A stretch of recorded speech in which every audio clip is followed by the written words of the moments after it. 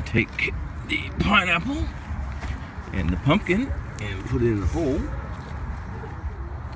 Good afternoon, everyone. This is Shane, your Nappy Chef. So, and happy Halloween, everybody.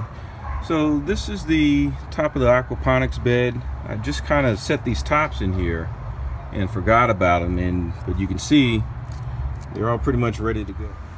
Okay, so checking on these plants, and this one looks like it's doing really good. It's just a little tote. Cut the tops out of it and stuck the pineapple in there. You can see the roots are doing great.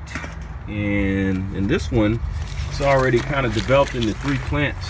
It has a very healthy root system. Check that out. So I'll show you what we're going to do with this in a second. So, better use for these pumpkins. What we're going to do, it's just going to take our pineapple, stick him in there.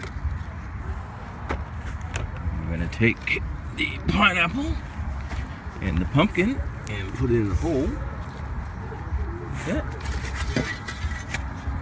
And then we're just going to bury it.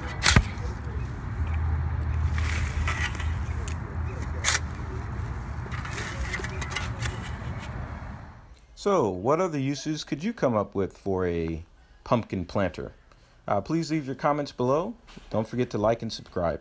Thanks.